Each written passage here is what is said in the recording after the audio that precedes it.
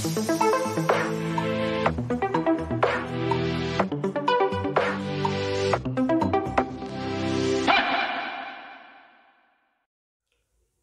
to all students, I hope you are doing fine.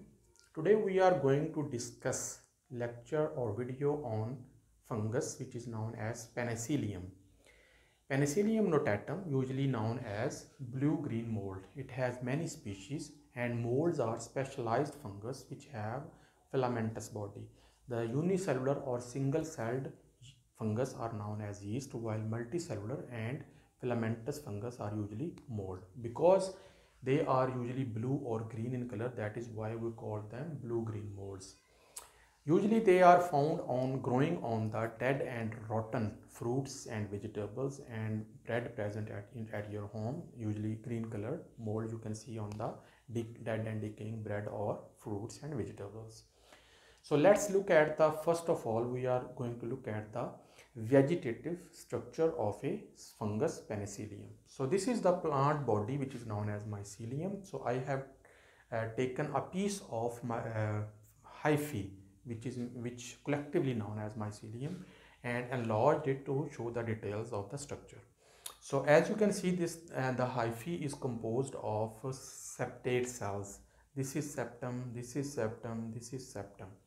These cells contain cytoplasm in the center, as you can see in the green color, and this cytoplasm also contain a single nucleus which is usually haploid. In the cytoplasm, in the diagram you can see in the blue color spots are usually oil globules which are usually stored food of this fungus. And between these two septum you can see a small opening which is known as septate pore, through which cytoplasm of different hyphae can equally distributed to all parts of the fungus. Because fungus rapidly grows, so it tends to store and transport food very efficiently through these pores to all parts of the fungus. The vegetative structure is very simple and it is not complicated, but today we are going to discuss in detail the reproduction or life cycle of Penicillium. So there are two types of life cycle. One is asexual and one is sexual reproduction. So first of all, I am going to discuss asexual reproduction in Penicillium.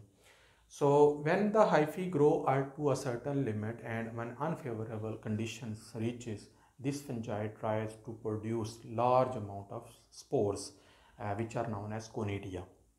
When as hyphae matures, it produces a hypha which is known as conidiophore to make spores on the surface of the hyphae. This conidiophore, which is a type of hyphae, give rise to two more hyphae which are known as ramus. These ramus germinate into medullae, and then medullae germinate into oval shaped hyphae which are known as pterygmata. Medullae and pterygmata are collectively known as penicillus. On the surface of these pterygmata and medullae produces large number of spores which are known as conidia, which is brush-like in appearance. So the arrangement of the conidia and the number of conidia depends in various species of this fungus Penicillium. When conidium become mature, they are broken down from the hyphae and dispersed by wind, water or some other agent, and they bear unfavorable condition, and then when favorable condition reaches, these conidia germinate to produce new vegetative structure. Now let's discuss the life cycle or sexual reproduction of Penicillium. So first of all, we will start from here. This is a vegetative mycelium of Penicillium, which grows rapidly on any surface substratum. When unfavorable condition reaches and it starts to reproduce sexually, it produces an outgrowth which is known as ascogonium. Some cytoplasm is transferred into this ascogonium and one nucleus also transferred to this part. Ascogonium is a female reproductive organ of the fungus which contain one nucleus. If it contains one nucleus, then it is known as uninucleate and it is at very young stage. So we will call it young ascogonium. It usually contain haploid nucleus because all the fungal hyphae contain haploid nucleus. This ascogonium starts to elongate and it becomes a very long elongated tube-like structure which is known as ascogonium. Now the nucleus of the ascogonium has been multiplied by mitosis, and now this structure has become multinucleate because it contains many nuclei within the cytoplasm. At the same time, there is some hyphae of the fungus. They form an outgrowth which develops into antheridial branch. Antheridial branch is usually male reproductive organ of this fungus. So as you can see in this diagram, the blue color part of the diagram shows antheridial branch which contain a haploid nucleus of male branch.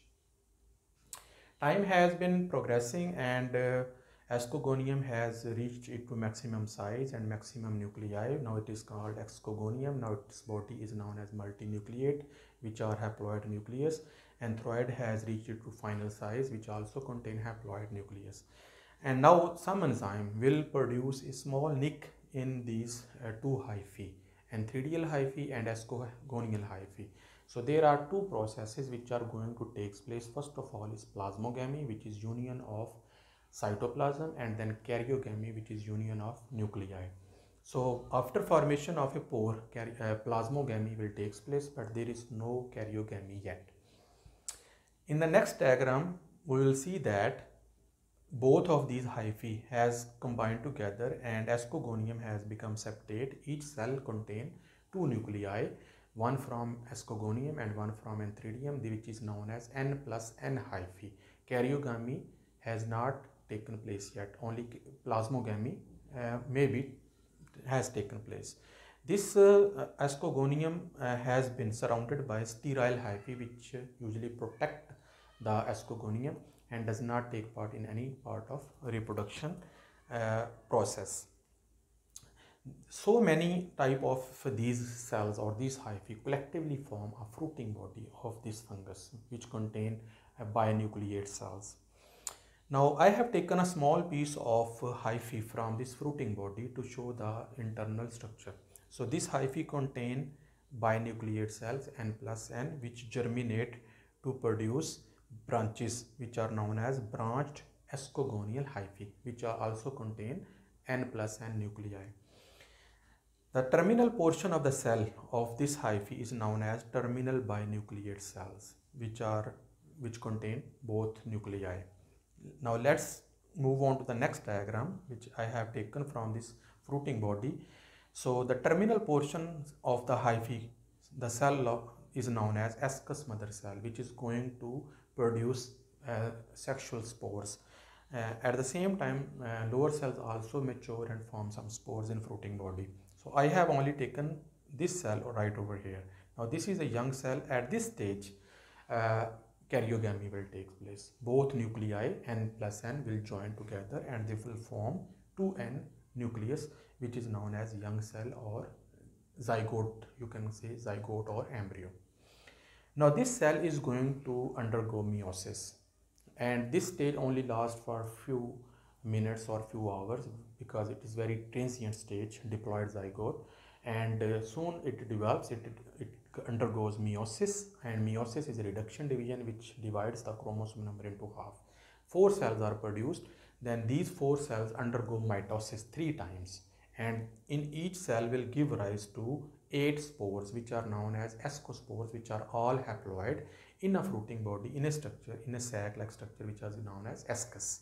So there are many asci containing 8 spores which are known as ascospores. All the spores when mature in the ascus burst and ascospores are released in the atmosphere where they are dispersed by wind, water or some other agent. These ascospores are usually haploid. When they reach to us certain place, any substratum under favorable condition, it germinate into a new vegetative mycelium and the life cycle has been completed. So I hope it makes sense, and I'll see you in the next lecture. Until then, bye.